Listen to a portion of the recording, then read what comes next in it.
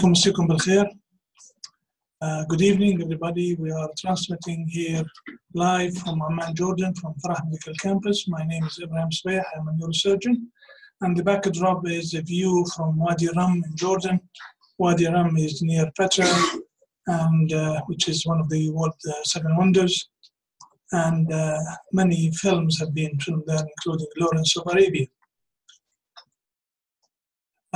The topic for tonight is extremely interesting, and I hope that we will agree to disagree in this meeting, because it's nice to listen to different opinions. What do we have? We have induced osteomalacia, the so-called oncogenic osteomalacia. This is due to spinal tumor. We will discuss the clinical, radiological, operative, and pathological correlation.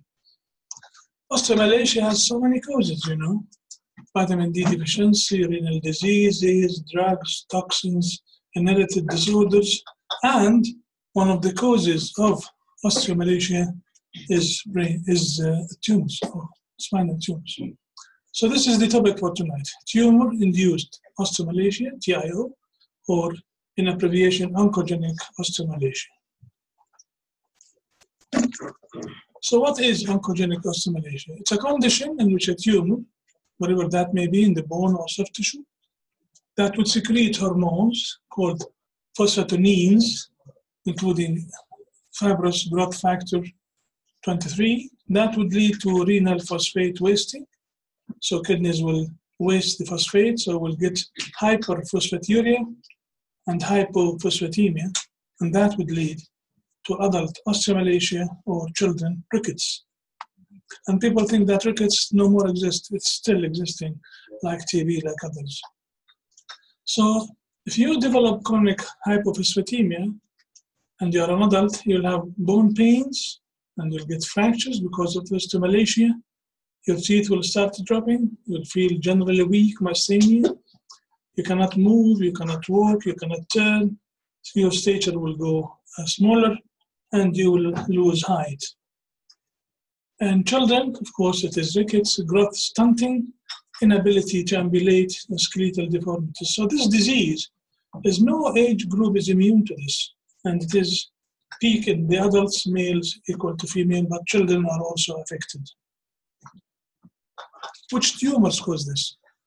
Any tumor? Many tumors. The topic of the list is mesenchymal tumors, chondroblastoma, chondrosarcoma, hemangioma, hemangiendothelioma, giant cell tumor, hemangiopericytoma, fibrous ossifying or non-ossifying fibroma, fibrous dysplasia, solitary fibrous tumors, multiple myeloma, and various carcinomas. So many causes for this. But the one that topped the list is mesenchymal tumor. For this, I'm going to ask Dr. Ahmed Juma to give you a brief about the disease. Thank you.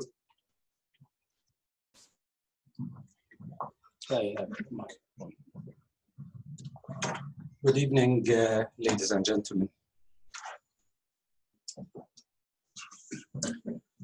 Tumor-induced osteomalacia, TIO, it is characterized by severe hypophosphatemia and osteomalacia with renal phosphate wasting that occurs in association with the tumor. TIO is also called oncogenic hypophosphatemic osteomalacia. There is some code for this M83.3 and appears in the portal for rare disease and orphan disease under the name, this is a code name. It was discovered first case by Robert McInnes in 1947, who reported patients with pain, weakness, gait abnormalities, and low phosphorus level. The patient was treated with high-dose vitamin D, but the symptoms did not completely resolve until a tumor in the femur bone was removed. The first person to clearly recognize that the disease was the result of racetogenic substance was Andre Preder. In 1959, he described 11-year-old girl who developed severe rickets over the course of 1 year, and evaluation showed decreased tubular phosphorus reabsorption, but otherwise normal kidney function. A tumor classified as giant cell granuloma was identified in the rib and removed, resulting in healing of rickets. Epidemiology, around 500 cases till last year was reported in the literature. It is a little bit rare disease. It is not common disease. All over the world reported only around 500 cases, and a lot of them, they are sporadic. There is no large serious except one from Japan, which we'll talk about. Pathogenesis, the first evidence of circulating factor that could be cause phosphate de-wasting in phosphatiuric disorder, such as TO, was demonstrated in a set of experiments in mice by Meyer. The first evidence to support this concept in humans was the experiment from Japan, by Miyawachi, in which a tumor removed from a patient and transplanted into nude mice caused hypophosphatemia. FGF23 was first identified as phosphatiuric substance when mutation in FGF23 were linked to autosomal dominant hypophosphatemic rickets. Soon after that, elevation of serum FGF23 were found in TO, and it was shown that FGF23 binds to target proximal tubule cells via FGF receptors, and obligate co-receptors inhibit renal phosphorus reabsorption in the proximal renal tubules. The primary transport protein responsible for phosphate reabsorption, it is called type 2 sodium phosphate cotransporter, and the inhibition of these cotransporters cause increased renal wasting and hypophosphatemia. In addition, FGF23, it causes inhibition of the conversion of 25-hydroxyvitamin D into active metabolite, which is 1,25-hydroxyvitamin D. Therefore, with the very low serum level of 1,25-hydroxyvitamin D, you can expect there is a decrease in intestinal absorption of phosphorus and calcium, which leading further exacerbation of hypophosphatemia and sometimes hypocalcemia, which could lead to secondary hyperparathyroidism, and with long-standing disease, if not treated, it could even end with tertiary hyperparathyroidism. Age and then gender and location of tumors. There was a large review by Jiang from Japan, 308 tumor-induced osteomalacia in English literature was reviewed between 1987 and 2011. About 46 of reported cases in females and 56 in males. The average age, it was 45, and the tumors, 40% originate from bones, and in soft tissue around 55%. The localization of tumor, usually thigh and femur 22%, craniofacial 20%, ankle, foot around 9%, pelvis 8%, fibula, tibia around 6.5%, arms 6.5%. Less common localization are vertebrae, knee, hand, chest, abdomen, groin, perineum. Sometimes the tumor could be multiple, around 2% of cases reported in different sites. Sometimes it can, even localization could be in liver, tongue, thyroid, lungs. Natural course of disease, patients with TO usually often present with many years of symptoms before they are diagnosed. The average time between onset of symptoms and diagnosis, it is around 5 years, with range from 1 year to 20 years. The symptoms usually are non-specific and often progressive.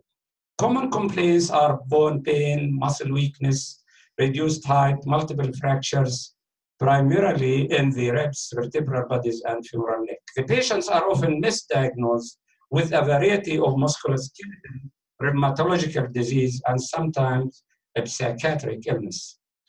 Lab findings, in this case, persistent, very low phosphorus, low renal tubular, lower tubular reabsorption of phosphorus, normally around 85 to 95%, of phosphorus excreted via the kidney to the urine, usually it is reabsorbed again in the circulation. But in the majority of patients, there are inhibition of reabsorption and a lot of phosphorus leak in the urine. Therefore, indirectly, we can measure that by 24-hour urine phosphorus, which is very high. And usually 125 hydroxyvitamin D, usually it is very low or inappropriately normal. There is a high alkaline phosphatase, and the most important, there is a high level of FGF23. It is reported to be normal in very rare cases, which is again inappropriate. 25 hydroxyvitamin D usually low, but it is not diagnostic. Serum calcium usually low or on the lower limit of normal. PTH is usually high. Kidney function is normal. This is the common causes, other causes of hypophosphatemia. We must remember that poor intestinal uptake of phosphorus caused by vitamin D deficiency or intestinal phosphate binders or niacin could cause hypophosphatemia.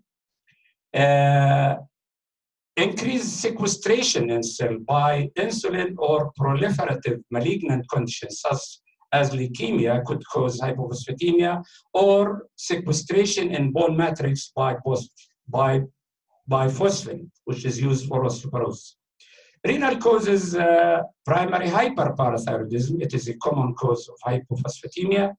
FGF-dependent causes, which Dr. Ibrahim just mentioned, and PTH-independent, FGF3-independent causes like alcoholism, drug or toxin, renal tubular acidosis, Fanconi syndrome, etc.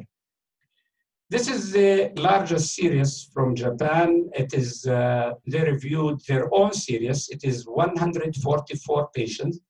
This is the clinical manifestation, the most common bone pain, difficulty in walking, pathological fracture, height loss, muscle weakness, thoracic deformity, spinal deformity, tooth loss or bone or loose tooth, local lump. The misdiagnosis condition in patients with tumor-induced osteomalacia, they are a lot disc, spondyloarthritis, osteoporosis, femoral head necrosis, hyperparathyroidism, rheumatoid arthritis, bone metastasis, connective tissue disease, osteoarthritis, fibromyalgia. This is the FGF-related hypophosphatemic disorders. We see here X-linked hypophosphatemia rickets, autosomal dominant. Another autosomal dominant hypophosphatemic FGF23 mutations. This it is very helpful sometimes for gene expression or gene workup can help you sometimes for differential diagnosis of different type of rickets. Also, FGF1, it is high in patients with McCune-Albright syndrome, polyostotic fibrous dysplasia, and it is also in hypophosphatemic disease with dental anomalies and ectopic calcifications, tumor-induced osteomalacia. This is our talk here. It is very high. This is again review from 144 cases. This is the approach for patients with hypophosphatemia. Hereditary causes usually X-linked hypophosphatemia, whether or autosomal dominant hypophosphatemia. Usually it is in children and adolescents. Usually it is not an old age. There is a positive family history. There is a cranial deformity suggestive of rickets, bowing of legs, widening of wrist, growth retardation, dental problems. And there is typical X-ray characteristics of rickets. And of course, you can do gene mutation for such condition. McCune-Albright syndrome, usually it is also, you can exclude clinically by fibrous dysplasia, cafe-lattice pulse, precocious puberty, and other things. Fanconi syndrome here, it is whether it is idiopathic or secondary to other causes, but it is usually associated with other abnormalities like acidosis, hypokalemia, hyporacemia and glucosuria, proteinuria, amino aciduria. It is easy to diagnose whether it is idiopathic or related to other like Sjogren syndrome or malignancy, multiple myeloma, gammapathy, gamma globulinopathy, or plasma cell disorders. Yani a lot of conditions can Sjogren syndrome, Wilson disease, cystinosis, a lot of other entities can cause Fanconi syndrome. Also, it is not difficult to exclude neurofibromatosis. After excluding all causes of hypophosphatemia, usually you proceed for imaging. The best imaging technique for identifying the tumor, because the tumors usually they are very small and different to very difficult to localize. The best way is to do dotatate scan, and then if you localize by dotatate scan, PET scan, you proceed for anatomical imaging like CT or MRI. If it is single lesion, you can go ahead for surgical excision and cure. If it is multiple lesion, you can go for venous sampling for FGF23. Unfortunately, in Jordan, I asked Doctor, you remember our case, I asked you whether you are doing FGF23. Nobody doing FGF23. And even in Jordan University and the King Hussein Medical Center, they send the sample outside to Mayo Clinic for doing, and it cost around 450 GD just to do FGF23, and it needs around 2 weeks to obtain the results. I will let Dr. Mais Halassi talk about the imaging techniques for such tumor. This technique, it is not, because the cases are very rare and sporadic, and few cases are reported in literature. Now there is one trial going on in Mayo Clinic for detection of such tumors by this dotatate PET CT scan. I think surgery, if it is done and the tumor is removed completely, usually the patients, they are cured, and there is normalization of serum phosphorus. Within even 1 week, there is normalization of phosphorus and normalization of GF23. This is phosphorus level. This is before surgery cut point here, and phosphorus is going up. Within 2 weeks, it reached the normal range. This is alkaline phosphatase dropping down within a few weeks. And the same applied for FGF23. It is very high here, and it dropped immediately within days to the normal range within 5-6 days if the tumor removed completely. The tumors could be, as we mentioned, localized from the foot until the head. A lot of localization of the tumor, therefore, and the tumors usually very small, you have to do the best way, it is dotatate scan. One case even reported here in the forearm. Here in spine, one case reported here in spine, like our case, which we will review. Thank you. I'll let later on we'll talk. If you want to talk about. Okay, sure. Thank you. So, if I may, in the case in question, there are a lot of talk about looking for an occult tumor in the case of tumor-induced osteomalacia, clinical osteomalacia. But in the case in question, the tumor was apparent. So whether the patient had a perimplastic process going on at the same time is interesting, but the tumor itself was apparent. It's not like we were fishing for an origin. The patient history, just for this patient, our patient, the patient traveled to Jordan during the past 5 years, 4 times here, to treat her proximal muscle weakness and severe pain and kyphosis, and nobody detected. Oh, and she traveled to Germany. The patient traveled to Germany. The patient traveled to England, and nobody detected the tumor. This is okay. Thank you. So, for the benefit of those who came late, we're discussing oncogenic osteomalacia caused by tumor.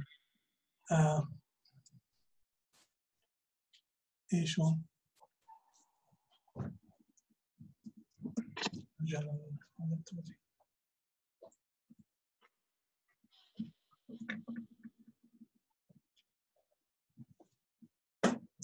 Another thing, the patient came to Dr. Ibrahim because there was a neurological deficit now. The tumor causing compression on the spinal cord. This is the clue for diagnosis. Correct. Okay. So you're assuming that the neurological examination was performed properly or at all in the previous session. We will discuss that. No, there was no previously there was no neurological deficit. Yeah. I'm going to mention that. So. Exactly. They are in rush. They want to reach the tumor before. So we are discussing an oncogenic osteomalacia caused by these kind of tumors that are difficult to locate and difficult to diagnose. 300, 400 cases reported in literature. Locations, look at this rickety young man with this tumor here. These are papers that has been published. Could be in the cranium, like this. Lots of pediatric cases, because they present with rickets, or they present even with tumors without any signs of rickets. Another case of pediatric with this tumor at the foramen magnum. Can present with a tumor in the axilla. Who would look in the axilla of a man to look for a tumor there? Very few. In the hands, in the thigh, in the pelvis, in the heart, in the chest, in the foot. Who would examine feet of patients these days? Very few. And of course, because our case is a spinal case, it can go also into the spine. I looked up this very beautiful paper, published January 2019, very recent, just a couple of weeks ago, from China, and they reported 17 cases of spinal tumors, of phosphaturic mesenchymal tumor, and they added one case of theirs, so there are 18 cases. And here we add one, so there are 19 cases of spinal tumors causing osteomalacia. And there they are, and the area and the name of the author, the year, etc., etc. And most of the cases come cervical, then thoracic, then lumbar, then sacral. So most of the time, it is in this area. Can you go back to the previous slide? Sure.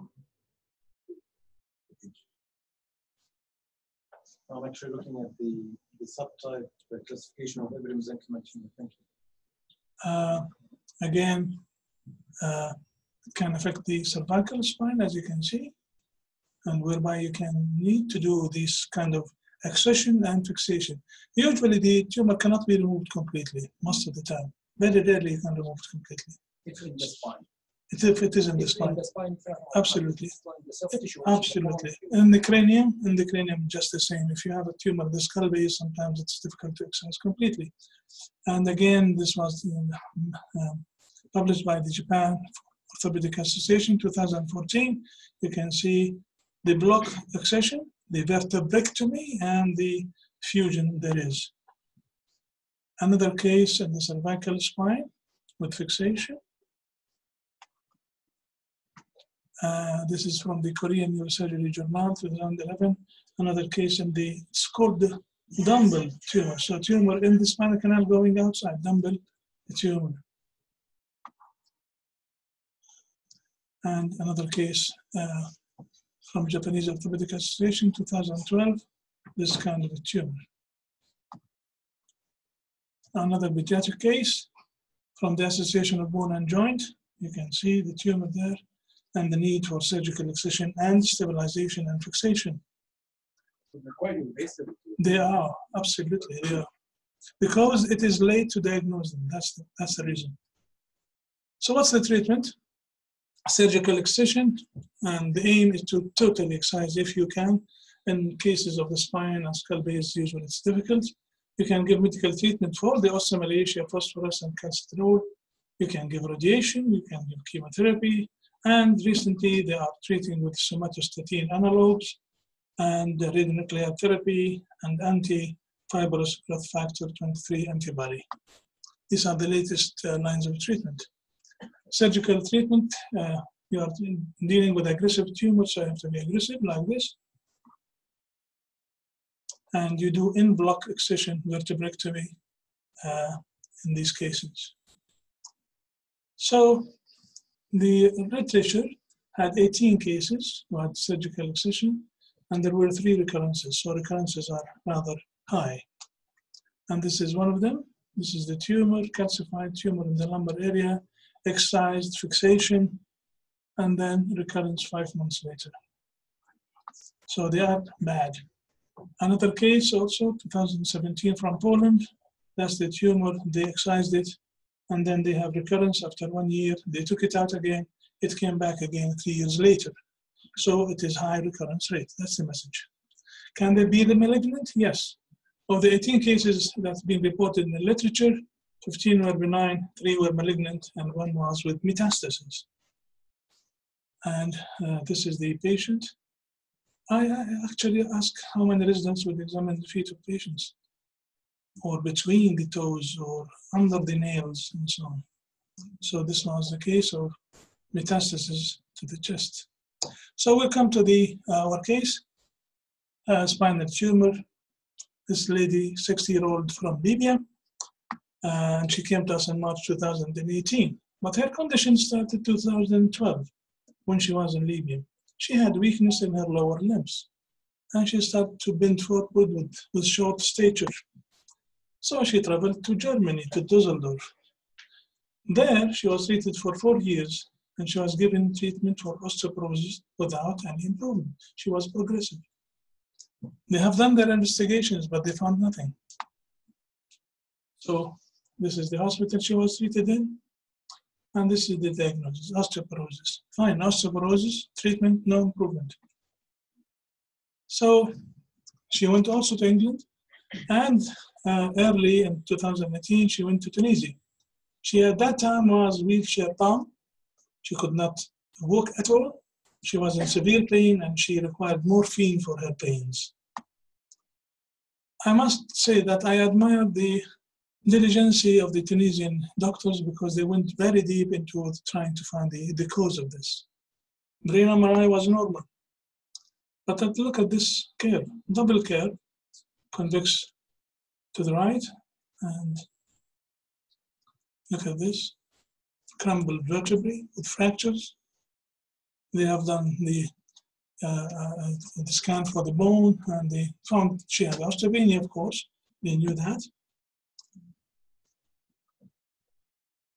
And also she had PET scan, because they said, well, we did not see any obvious lesion, so let's do PET scan. They did PET scan, and PET scan was negative. Does that answer you, Ala? They tried their best, but they couldn't. Yes. So that's the PET scan. They found hot spots, but they just stopped it there. Again, the technetium scan. Hematology that they have done was normal. Bilirubin total and indirect and elevated alkaline phosphatase. That's one of the main findings in these hypophosphaturia. Alkaline phosphatase was raised. This is That's not a really big deal. Yeah, it's not. Creatinine was a little bit high with chloride. Parathyroid. Can I, because she was on treatment all the time. Exactly. She was on Very small doses of 1-alpha and phosphate and very small doses, therefore alkaline. Yeah, because one of the treatments she was saying was Yes. treatment of Phosphorus and calcium. Yes. Parathyroid was within normal. It could be elevated. Thyroid functions were normal. That's all in Tunisia. Parathyroid also.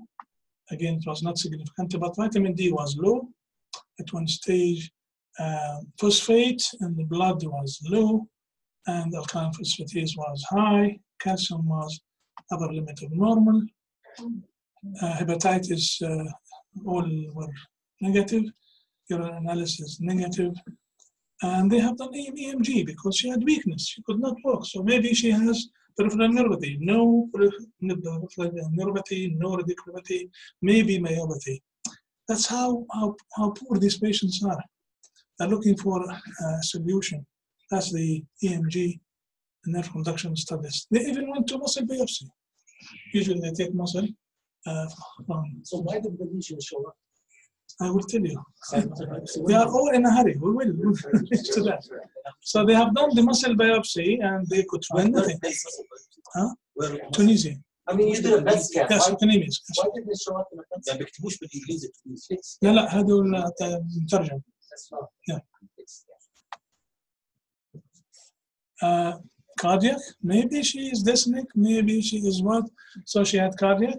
Conclusion, normal systolic diastolic functions of left ventricle, mild aortic regurg. So this is not a cause for her. General weakness. Transthoracic echocardiography. Mild decalcified aortic cups with mild degree, that's it, nothing major. They have done abdominal ultrasound, small gallbladder, stones. A breast ultrasound, maybe she has malignancy, normal. They even have done Pap smear. Maybe she has cervical carcinoma and nobody is detecting it. Pap smear was negative. Papa Nicolau. They even gone for gastroscopy and colonoscopy. The usual cliche, mild congestive gastritis. I have never seen anything else except all people writing this in all patients. And the panorama view. This is my daughter, Tamara. I see this already here. So loss of teeth, as we mentioned. So she came to Jordan at the end of the day. And at that time, she was not at all able to walk. She had numbness in her lower limbs. She even had urine incontinence.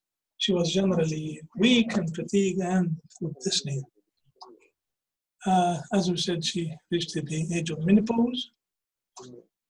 Short stature, height was 1.5 meters. She was higher than this. She was. Her kids said that she was 165. Weight was low, kyphoscoliosis. She was bent forward, and she could not walk. Nothing in her cranial nerves, nothing in her upper limbs, but in her lower limbs she had severe weakness. 2/5 one side, 1/5 on the other, upgoing plant response, brisk reflexes, and sensor level at T3. Unusual finding was wasting of interossei in the right hand. That's because of nerve entrapment. But look at her sitting at the edge of the bed, poor, miserable, lost hope completely for any solution. CBC and wrist were okay. Images. I'm going to refer to the images in general for the disease and how difficult it is to diagnose it, and then I'll come to the images of this patient.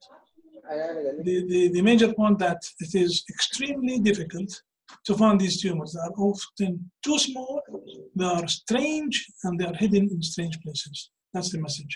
Very difficult to find, and they are challenging to find. You can have plain X-rays, whole body MRI, whole body CT, technetium, indium, octoroid scans, PET scan. So you have to try to everything. Plain X-rays can show you stellitic lesions like this. A technetium scan will show you increased uptake in the ribs, for example. And whole body technetium scan, you can see the increased uptake in the neck. Whole body MRI on this side and the FDG PET scan on the other, they can find these tumors, especially if they are small. Another case of MRI, and then you can find this lesion in the L5. That's by FDG PET scan. Again, here, that's the lesion. Sometimes you may miss that on the plain X-rays, CT, MRI, but the PET CT can show you that. Various examples of this. Even in the cranium, you can find it. Here in the vertebra, you can see it by PET. Again, PET CT can give you the clue. Various examples, just to show you the importance of these things, that digging deep into the patient is the solution. Here it is in the shoulder. Octrio scan. This is the lesion here. It's there. Again, X-ray scan can show you these difficult tumors. Now let's look at the images of our patient when she arrived to Jordan. Plain X-ray, you can see osteoarthrosis here between the transverse process of L5 and the sacrum. And then you can have this triradiate pelvis. And she had osteolytic lesion here in the symphysis pubis and some osteoarthritic changes in her hips. Look at this. Horrible curve, double curve, convex to the right.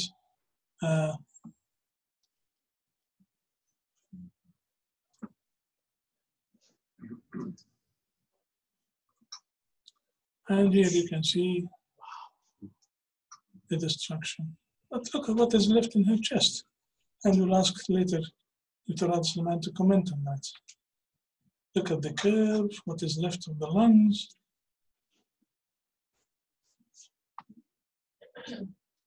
Here the MRI, cervical, you see a good cord, and then here, the level of D4, you start seeing something.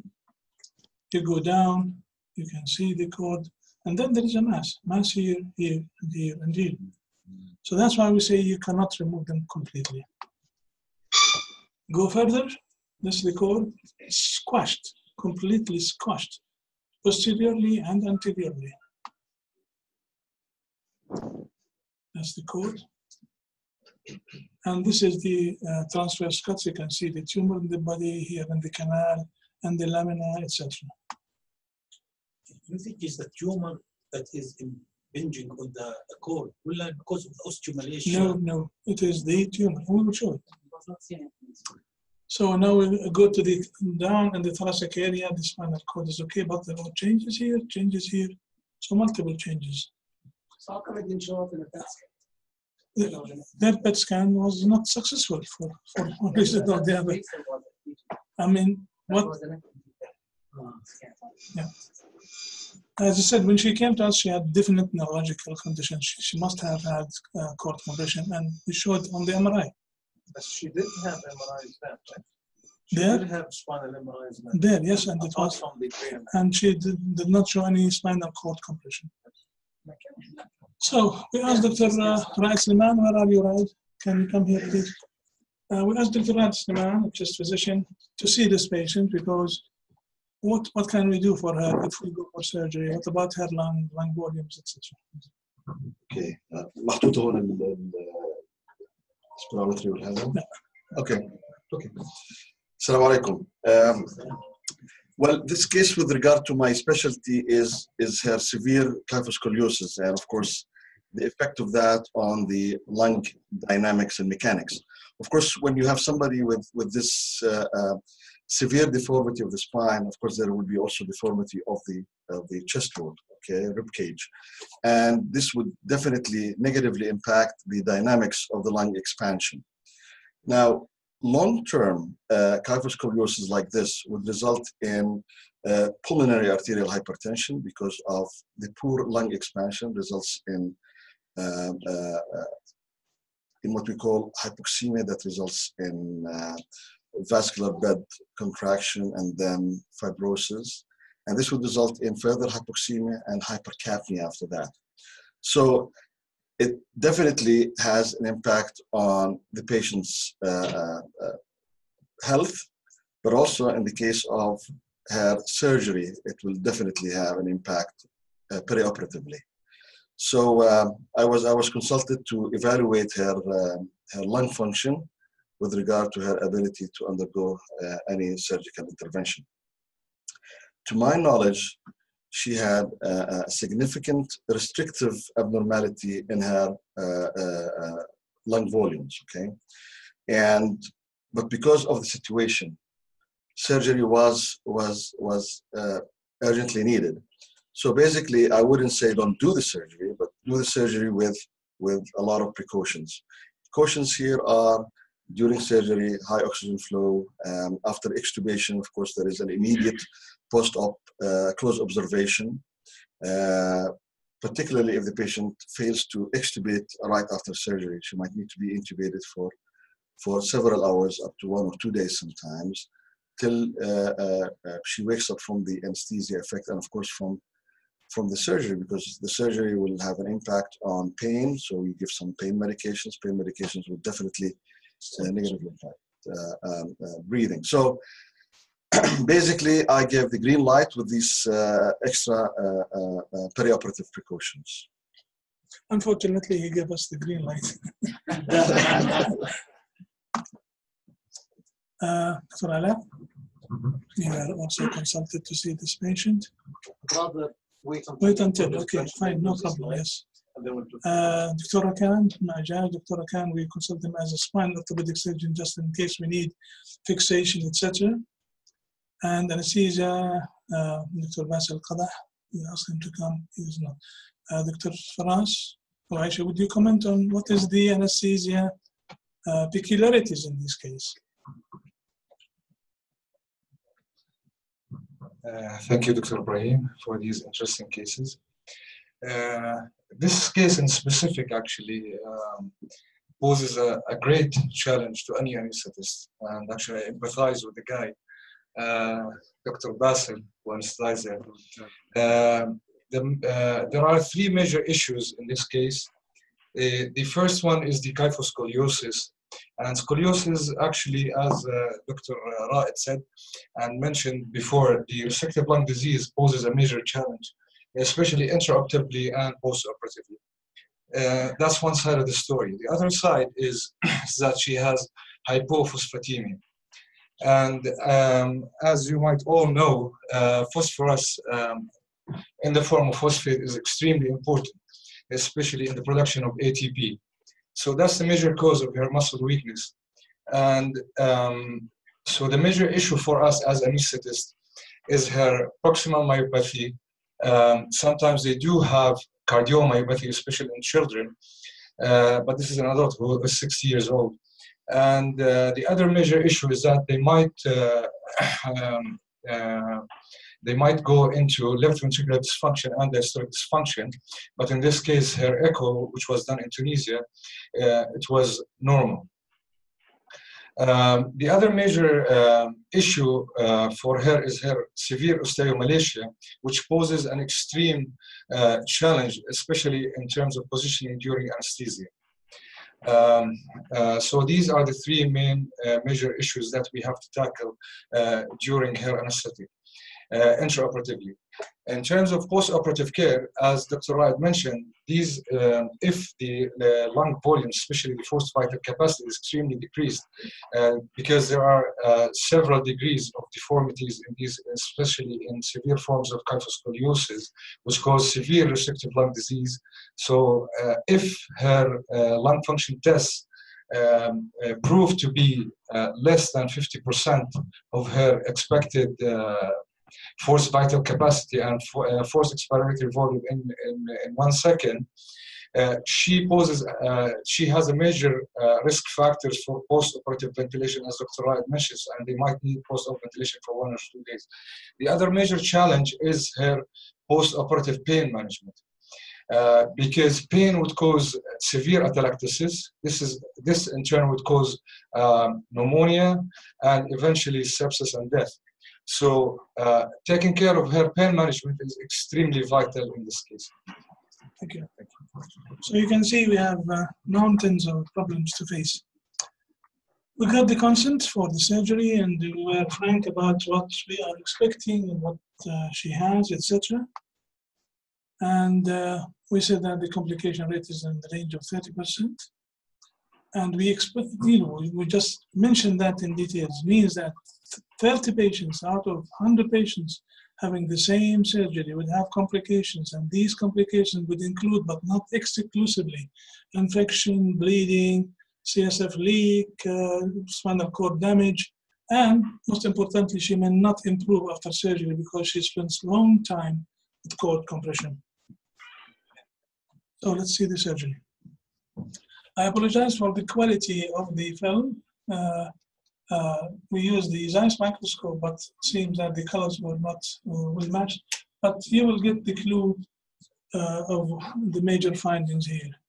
Of course, the localization of where to open The patient is in the prone position. Where to open here? I'm finding tissues, and this white is the spinal cord. I'm trying to remove this flesh tissue from the dorsum of the spinal cord. The bone here has been removed, very vascular, extremely vascular.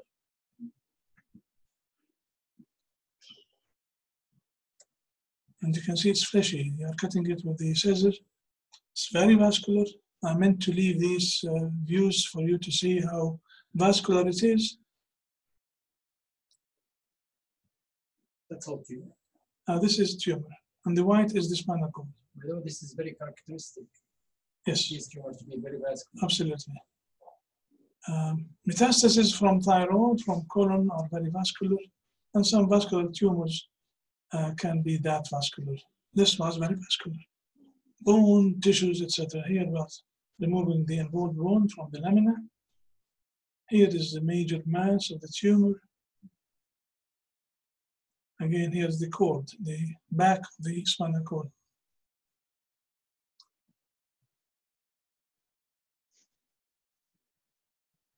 This is destroyed pedicle.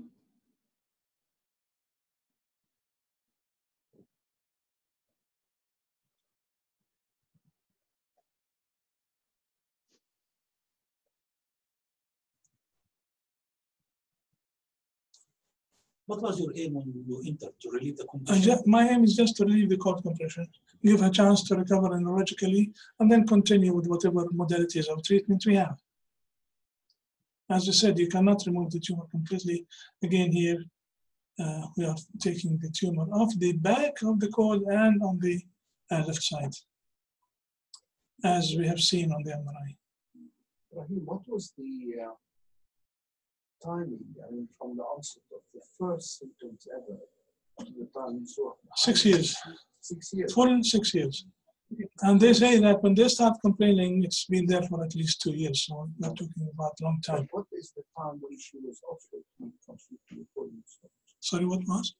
Before she became off in a wheelchair bound. Yes. 2 years wheelchair bound. Yes, 2 years. Yep. So between And the I forget Tunisian MRI and And us about 2 years. post-MRI, Yes. 2 years. Yes. you did say she had bladder involved. Yes, incontinence, yes. Since Because the compression of the cord is circumferential. The joint position sensed by the cunating gracile in the back, the pyramidal tract in the front, and some nerve entrapment here. Again, I just want to show you that it is just... levels? Sorry? You went to different levels? No, 2 levels, just 2 levels, the C4, the thoracic 4 and thoracic 5. But there is... having to give her blood? during surgery, yes, we had to. It was very, very vascular. But look at this. The bone is very fragile. It's destroyed completely. My aim is not total radical excision. You just can't. It's impossibility to remove the tumor from multiple levels of her spine. My aim is to relieve that cord compression, which we have seen on the MRI at these 2 levels. Did you do any fixation? No, we did not. If you have one pedicle in the thoracic spine, you don't need to, because the ribs will splint your vertebra. So most of the time, you don't need fixation in the thoracic area unless you do total vertebrectomy.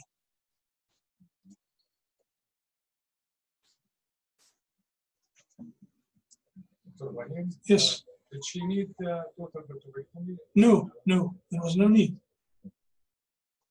Total vertebrectomy is a major, aggressive, invasive procedure that you need to do in very specific small number of cases.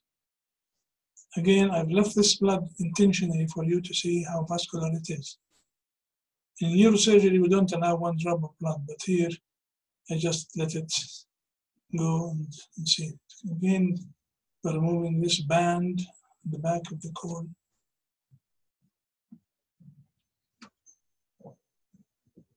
The white is the cord, the dura.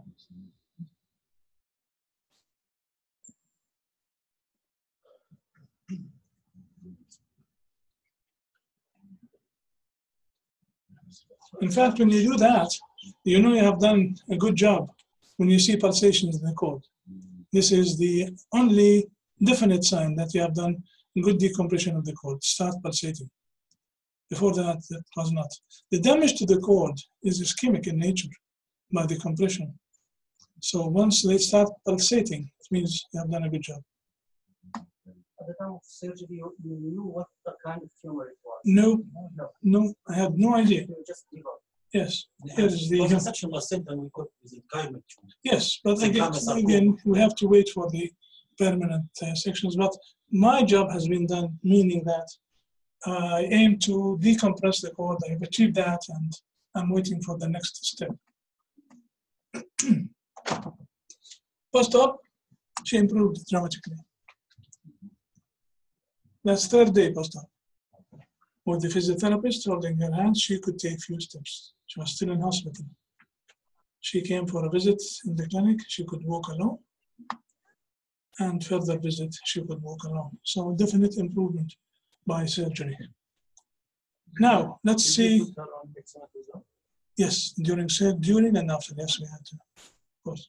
I have to tell you that there are some discrepancies in the histopathologic report, and I expect that we understand the aim of this discussion is to enrich our discussion and reach to the good diagnosis. So the first report by Dr. Farsakh, please.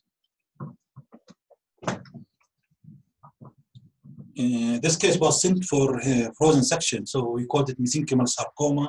Wait for the exact definition later on permanent. But you can see this tumor has really characteristic pattern.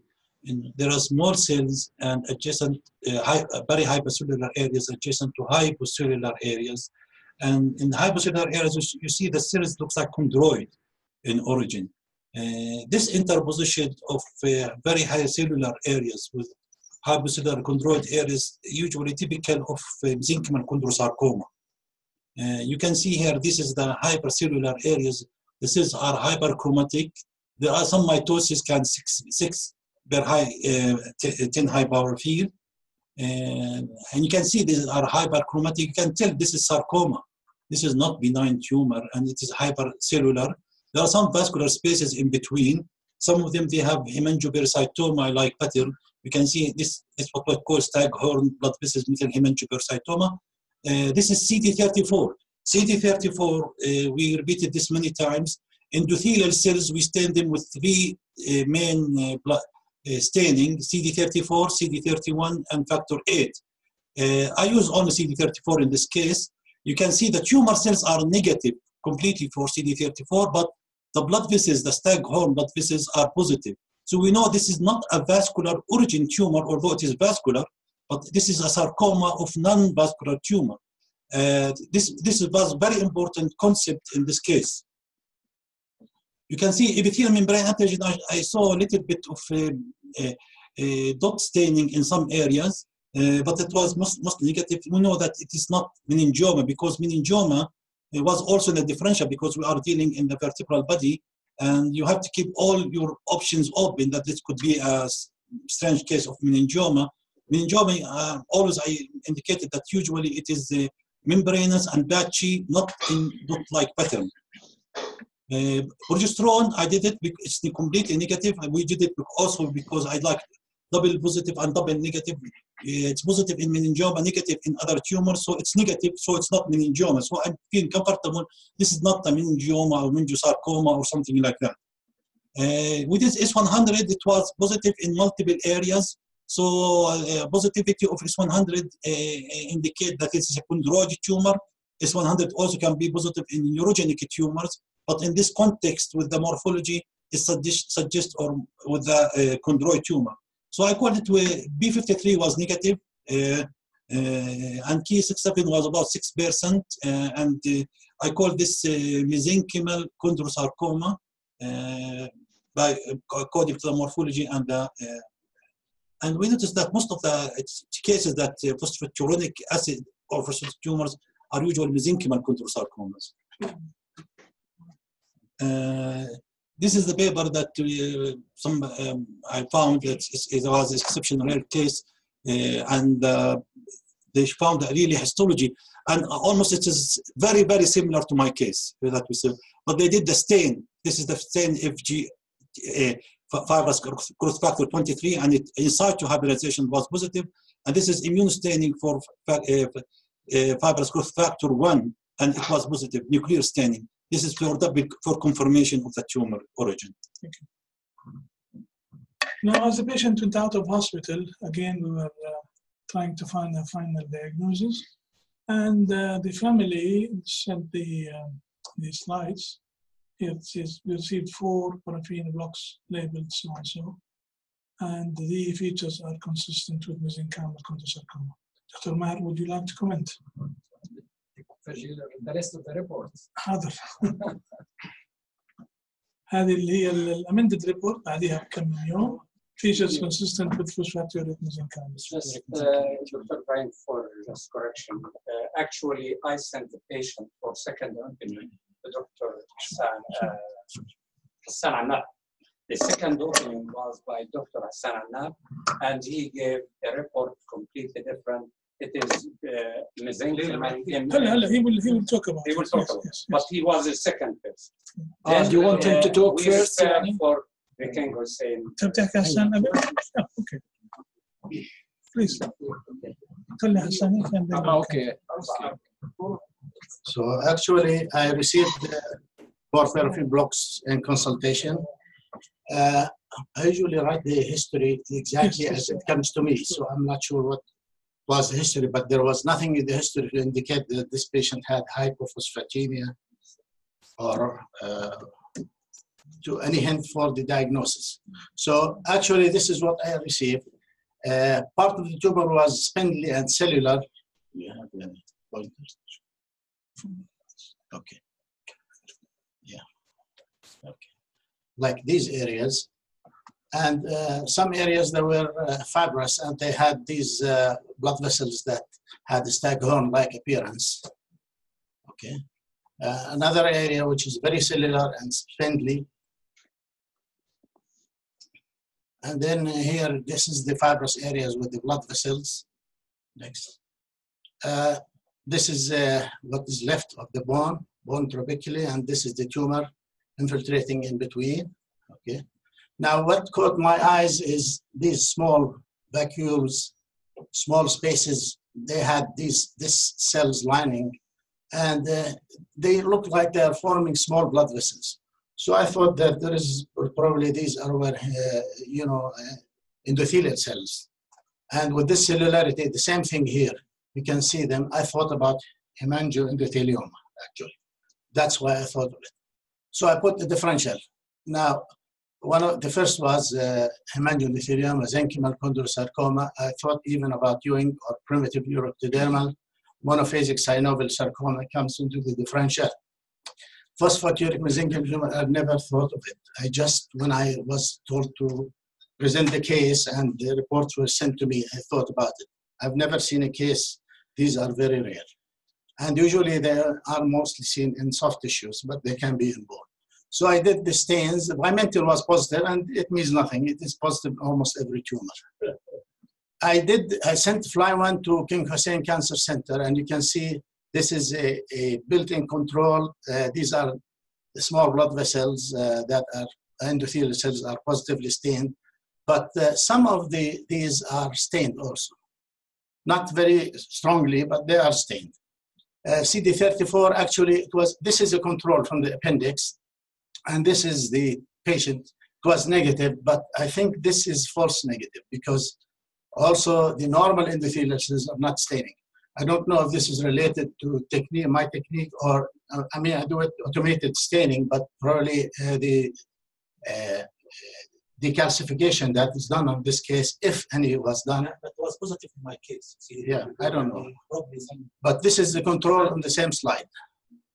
And I sent also CD31 to King Hussein Cancer Center. Some of these cells are positive, but the neoplastic cells inside, in between, are negative, actually. So I did also S100, it was negative. And this is CD99 for Ewing or synovial, it was negative also. And this is the last name, Ki67 proliferative index. to me, in my case, was very low. I mean, probably I said less than 5% in my report, but actually it is even much less than that, probably 1 or 2%. So I signed the case as consistent with hemangioendothelioma, which is a vascular tumor of borderline malignancy. Actually, I'm not very. خلينا نحصل على الديفرنشال.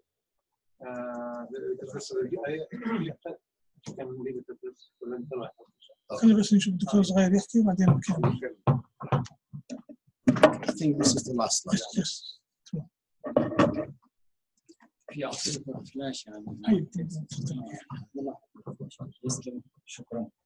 Okay, so I received this case in consultation for a second opinion, and it was already diagnosed previously by my colleague Hussam as mesenchymal chondrosarcoma. That's the one. So when I looked at it initially, without knowing any history, and the history that was given with this case, I have the report in hand, lower limb weakness. That's the only history that was given. So if you're given this history and the patient has a tumor that looks like mesenchymal chondrosarcoma, it was fine with me, so I called it mesenchymal chondrosarcoma. And the catch was when her children or her sons, one of them was a dentist, came to me and said, "Doctor, you know, my mother had oncogenic osteomalacia since 2012. Could that be related somehow to this to her tumor?" So I said, "Yeah, of course. Let's review it." So I reviewed the case, and this is what we saw. So the importance of the history. So first of all, when he told me that, yeah, you know, the history is really 6 years long, all kinds of sarcomas are out of my differential. That's it. It's gone. It doesn't belong there. Okay. And then this is a very rare entity. This is my first case that I see. And Dr. Hassan, who is more senior to me, a couple of years now, has never seen a case. And in the literature, there are only 300 cases reported so far. In the spine, only 18 out of those, and this would be the 19th. Anyway, so these are the pictures of the case. After, you know, thinking of the entity, immediately, this is classical entity of phosphaturic mesenchymal tumor. And it's not a sarcoma. Well, rarely it can be behave in a malignant fashion. And it's very vascular. You can see the vascular filled spaces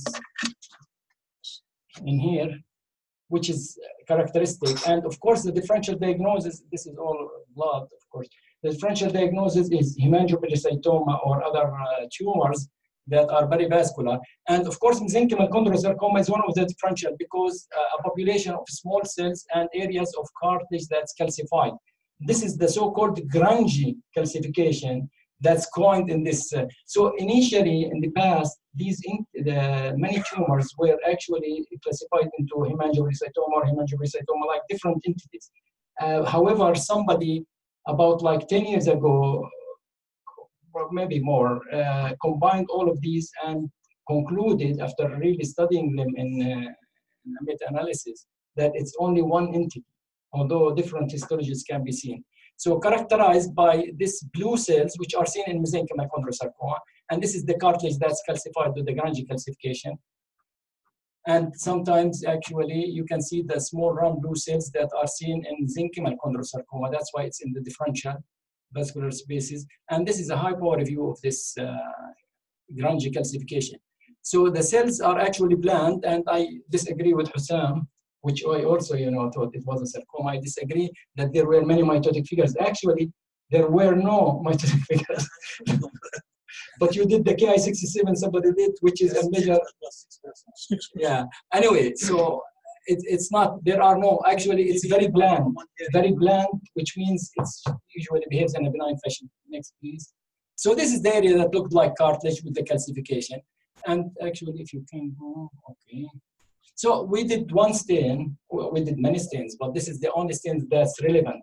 CD56, which is available in many labs. This is a neuroendocrine marker. CD56 is always positive. Always positive. Bimenten, of course, can be positive in anything. So the S100 may be focal here. CD99, which is seen in mesenchymal chondrosarcoma, was negative, really. CD34, which is a marker of endothelial cells, is negative, as Hussein said, and you've done some. So actually, there are no other markers in this case except for CD56. And the thing, actually, there is, if we can go to this, I just want to show the differential diagnosis histologically. In the same flash, please. Same disk. So CD56 is a neuroendocrine marker, and it was positive here, strongly positive in which is the brown stain. Can you go to the case 2010? Yeah, another one. Yeah, this one. So this is a case, another spinal case, maybe one of those 18 cases, because this has been reported previously. This is from a colleague of mine, a 61-year-old of the same, more or less same history. So most of these patients, I just want to show, okay, so you can see the small.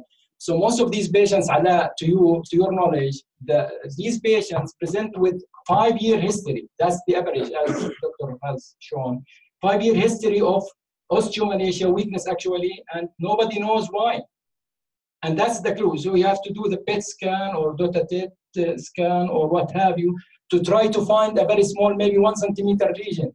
So it was, and the patient was lucky. When she came to Jordan, she has a mass seen on the MRI. Otherwise, she went to Germany, and they are not really, idiots. They have looked and did not find. So can we go to the differential?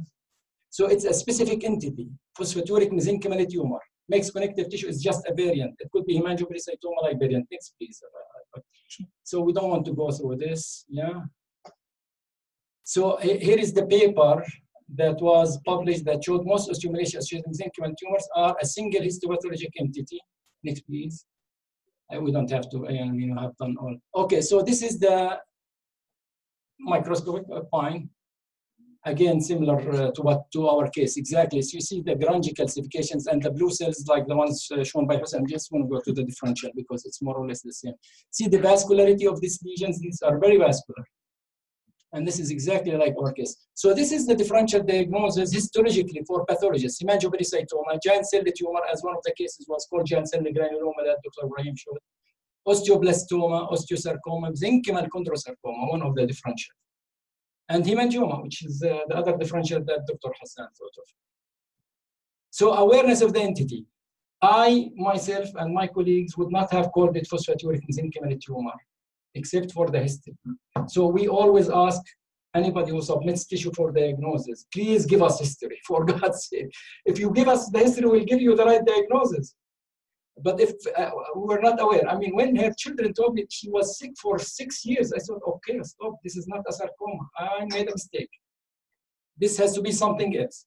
So awareness of the entity, that's the most important, and the clinical history of osteomalacia or resistant hypophosphatemia. Thank you.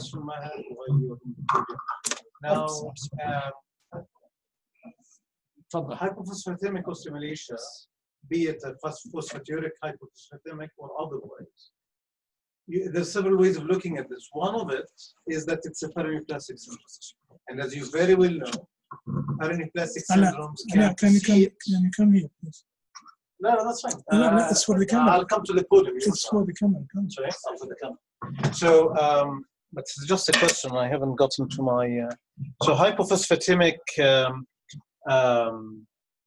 phosphaturic osteomalacia or otherwise is a form, or can be looked at as a form of paraneoplastic syndromes.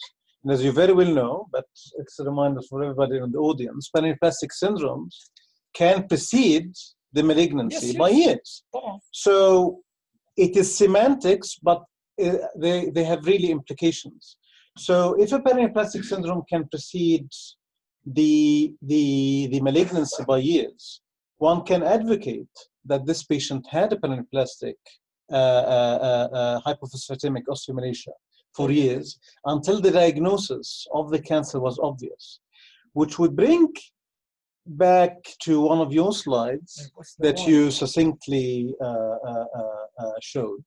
Most of the cases would fall into one unified pathological entity, not all of them. And these tumors that can cause hypophosphatemic osteomalacia are numerous. They're not necessarily mesenchymal. Are numerous. They're not necessarily mesenchymal. Plasma cell disorders can cause that. A lot of sarcomas can cause that. Chondrosarcoma can cause that. Paper. Somebody did Correct. that work and No, concluded. and in the paper that you've showed, most of the cases would fall in the mixed connective tissue waste basket. No, that no, we it's don't not a waste know. basket. We don't know. Ala, this is an entity that you have not seen before. I tell you, Ala, this is phosphaturic. This is a name. Phosphaturic mesenchymal tumor. We're Hala, the question you haven't answered the question yet. Yes, what's the question? So the question, how can you differentiate between paraneoplastic hypophosphatemic osteomalacia؟ لحظة بس أكمل السؤال. Paraneoplastic osteomalacia. Yes. And this entity. So, in other words, you cannot rule out the diagnosis of. I know. Exactly. Let me answer. First of all, you said cancer. This is not a cancer. 95% of these are benign tumors. 95%. Okay? 95% are. Which would leave you some with of them 5% that are malignant. ماشي. This is so my questions are the 5%. This is that a very is malignant. If we look, let me just explain one thing. This is a very specific entity produced by one specific tumor, only one. Most of them only one. If you're saying about myeloma producing hypophosphatemia, that's a different altogether, because we're talking about a tumor-induced osteomalacia that is secondary to FGF23 high levels in the serum. So in myeloma, there will not be an FGF23, and they will not be resistant to vitamin D or phosphate. So we're talking about a phosphaturic mesenchymal tumor as being a specific entity. I'm not talking about myeloma. Not benign. We're talking about No. The 95% are benign, Hussam, and cured by excision if they are in the soft tissues. 5% are malignant and might metastasize. In difficult locations to excise, like in the spine, those benign lesions can recur. So paraneoplastic disorders generally, regardless of the etiology, I'm not talking about this. I'm not talking about the osteomalacia associated with multiple myeloma. I'm talking about hypophosphatemic osteomalacia, the paraneoplastic syndrome that can be seen with other entities, plasma cell disorders, metastatic disorders, and other sarcomas like chondrosarcoma. Or mesenchymal chondrosarcoma. So you actually did say in 95% of cases would be unified in that, which means that 5% of cases would not. So the 5% of cases would include things like mesenchymal chondrosarcoma, would include other sarcomas, and would include other tumors as well. So back to the question that I have asked, that I haven't heard an answer for yet, is how would you differentiate a paraneoplastic hypophosphatemic, phosphaturic osteomalacia, paraneoplastic, in association with another malignancy like chondrosarcoma or the like, from this entity? Okay, well, so is my question clear? Okay, yeah, of course. Let me just explain. This is a specific syndrome. Okay, if all the constellation of this syndrome are found, it's not secondary to any other neoplasm except for PMT, phosphaturic mesenchymal tumor. That's one. Second, as Dr. Hassan here nicely answered, the morphology. Other sarcomas are sarcomas. Now, once I am aware of this entity by history, and a tip was given to me, I immediately thought of that and recognized it. It has very specific morphology. Other sarcomas have other specific morphologies and other markers There are features morphologically. Yes, that are of course. suggestive of mesenchymal chondrosarcoma. Yes, there are, of course. Back to my question. How would you differentiate?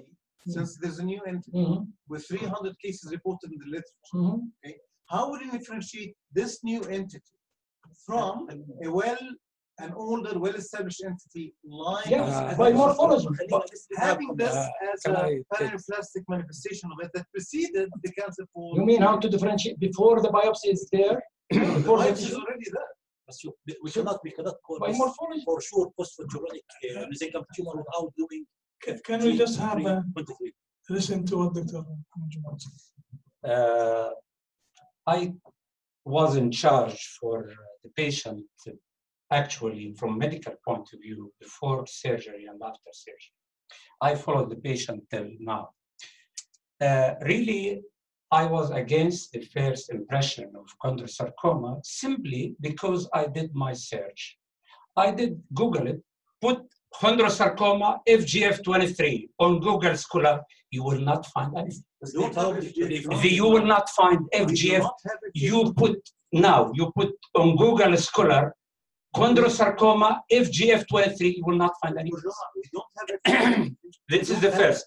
Second, I will. Your point is Sorry. very well taken. Sorry, I just want to review the literature about the histopathology.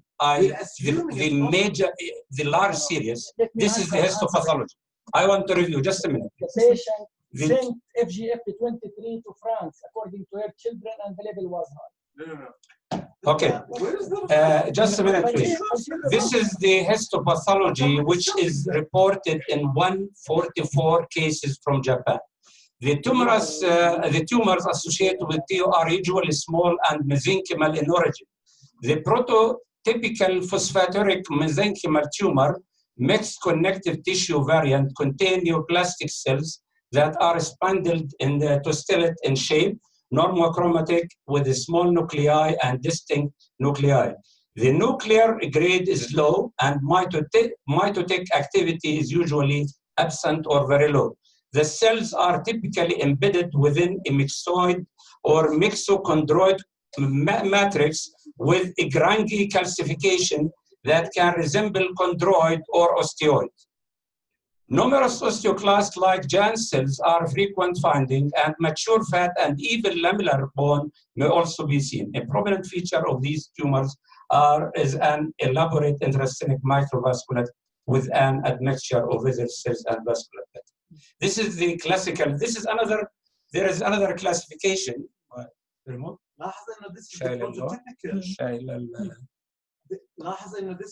Please note, kindly note that this is the prototypical type.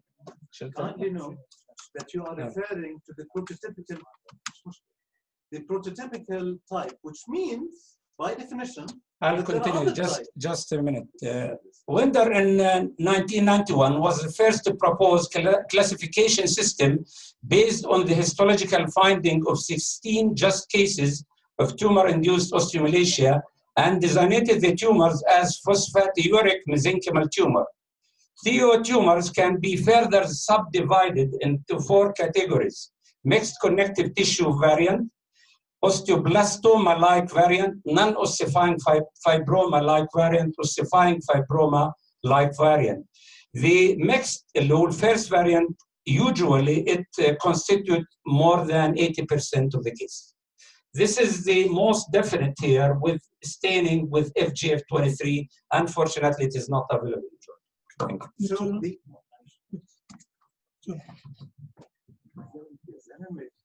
6 years history. Sarcoma survived 6 years. Unless it's very classic. And just a message to the young doctors in the room.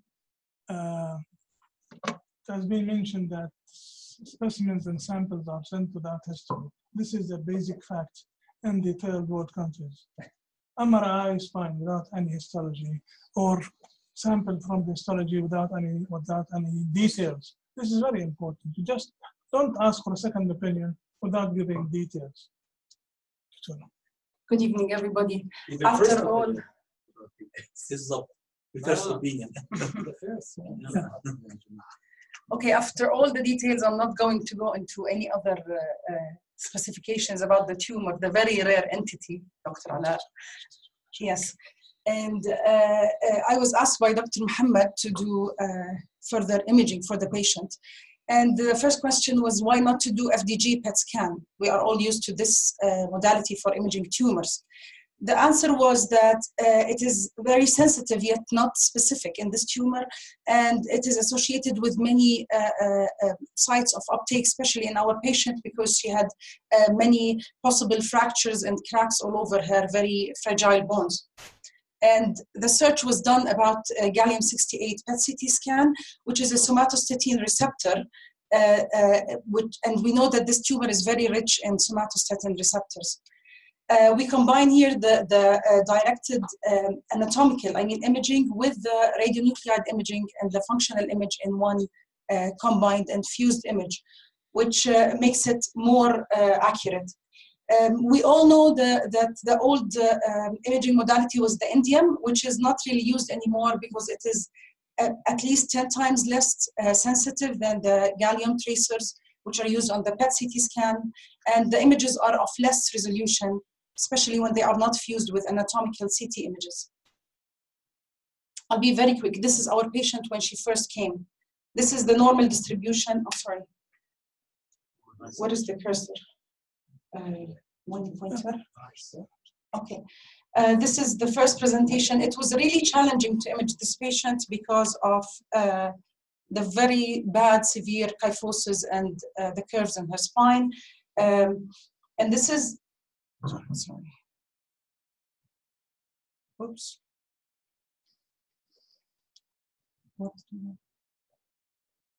Okay. This is exactly the lesion in the mid-thoracic spine. And as you can see, anatomical details are very poor in our scan because of the deformity the patient had. This was shown by Dr. Brahim on the MRI scan. And this clearly defines that this tumor is very rich in somatostatin receptor. And this is what we use in this radionuclide. That's a nice picture. Oh, thank you. And often you can't look at the other side. This is the MIP image. This is a three-dimensional. The other one is. It's the same.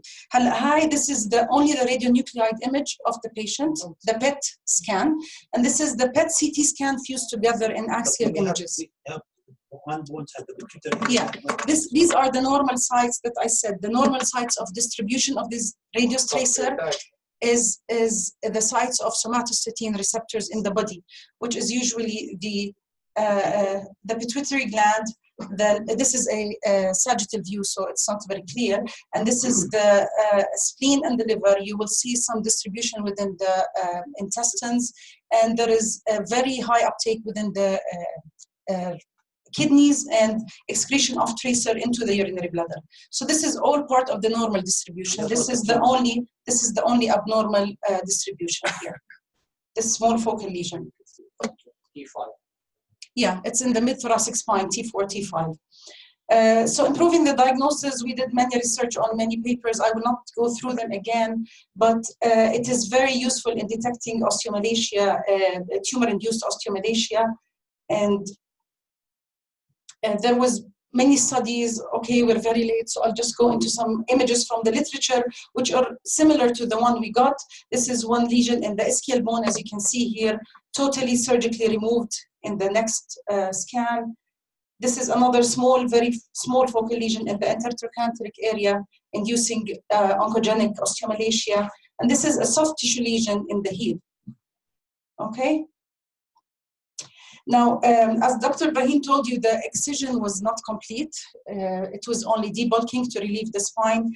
So Dr. Muhammad sent the patient again after almost a month or two of surgery to see what happened. And this is the initial scan on the bottom here. This is the lesion. And this is the scan after surgery.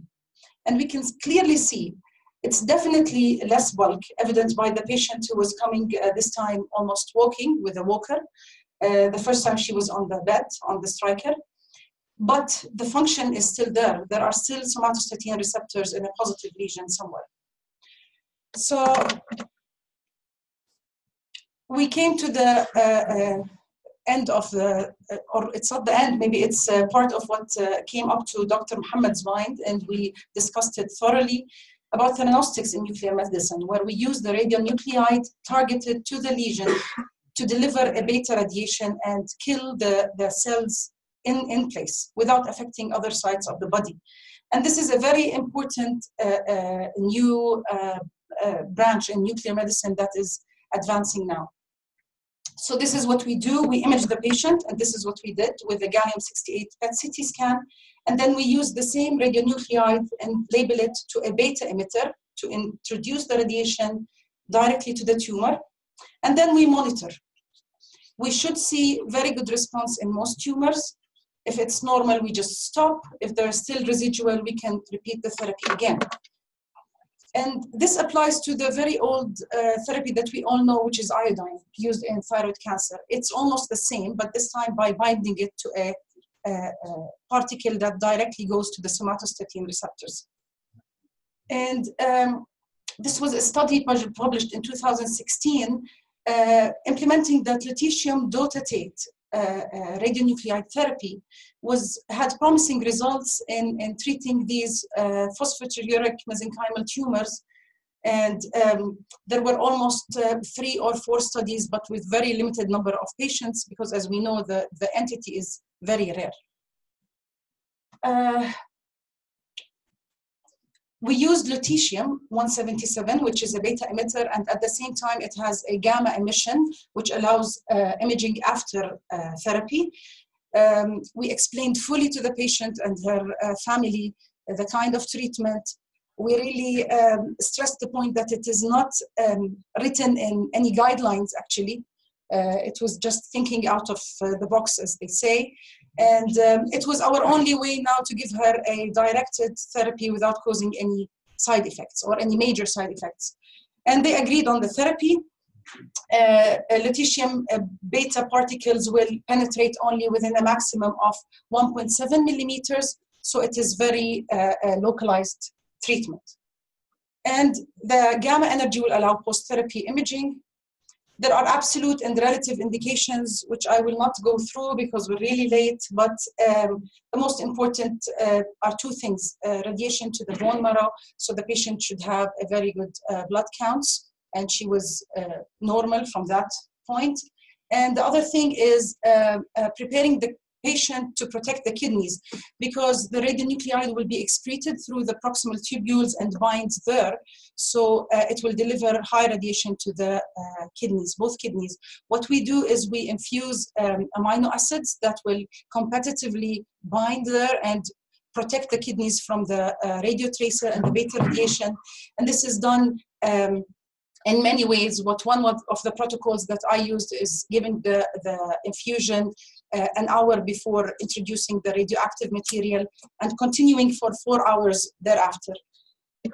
The patient should be, you can repeat the cycles actually, and every 6 to 12 weeks, and you can give up to 5 cycles. This therapy is very well established in treating neuroendocrine tumors, metastatic neuroendocrine tumors, but again, not this entity. The side effects are very minimal. During infusion, the patient might be nauseated, and this is usually because of some electrolyte imbalance induced by acidosis, and she might develop hyperkalemia. That was all monitored all through the therapy, and she was pre-treated with anti-emitters and hydrocortisone, very well hydrated all through her stay in the hospital. And we should always monitor by a complete blood count and renal function thereafter every 8 to 12 weeks, and to evaluate the response of treatment after at least 3 months with another PET CT scan. This is a very interesting scan. It's a planar image, anterior posterior, just like we do the bone scans on a regular gamma camera, not a PET CT scan. And this is the site of the radionuclide concentration, the lutetium-177 dotatate, which is the same site of the residual of the tumor used. So what's the difference between this and its scan? Different. The first PET scan was done before surgery. The second, the same material. No. This is the therapeutic lutetium therapy. It was labeled with dotatate. Okay, the one we used for imaging on a PET CT is labeled with gallium-68, which is a positron emitter. Okay, it's a PET CT scan with not with the usual FDG that we use for all other tumors. This is specific for somatostatin receptors. It's exactly like octreotide. So this is for therapeutic purpose. This is for therapeutic, but we used the gamma emission from the radionuclide to do the images. Okay, and this was almost 36 hours. Usually it's done 24, 48, or 72 hours after the therapy. This was 36 hours after, and we're very happy for the result, and we're waiting to see the follow-up PET CT scan. The patient was doing excellent. She came walking to the therapy. She went out walking. She had good surgery. She had good surgery, yes, of course. Yes. Just to comment about the treatment. Before surgery, the patient was initially on high dose phosphorus. The dose reached 6 grams daily, يعني around 12 tablets phosphate sandoz, يعني divided in 6 times a day, and she received 1-alpha 7 microgram daily initially, and 2-gram calcium elemental daily to maintain her calcium level and phosphorus within the normal range. But now, when she left a few days ago, she left Jordan, she was on just 1-alpha 3 microgram daily and just 2 tablets phosphate sandoz. It means 1 gram phosphorus only without any calcium preparation, and her calcium level, phosphorus, PTH, vitamin D, all of them, they were normal.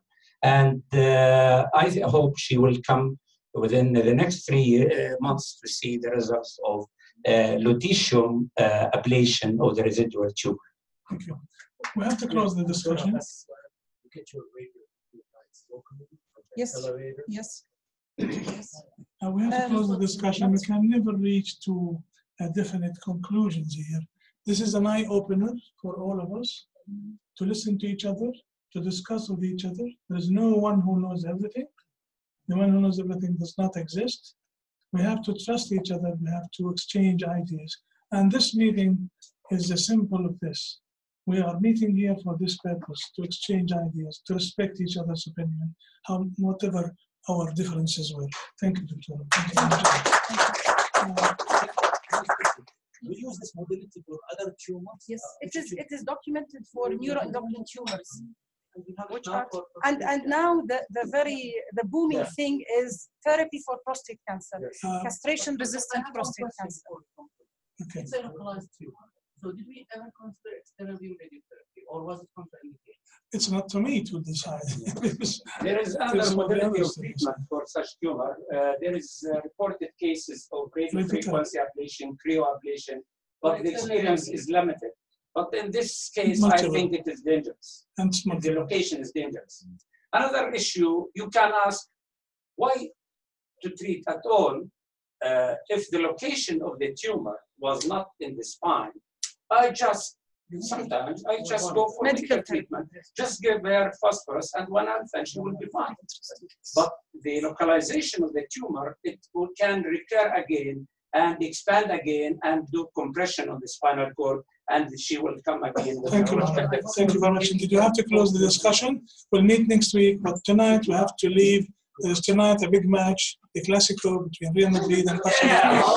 And I feel sorry for the Real Madrid.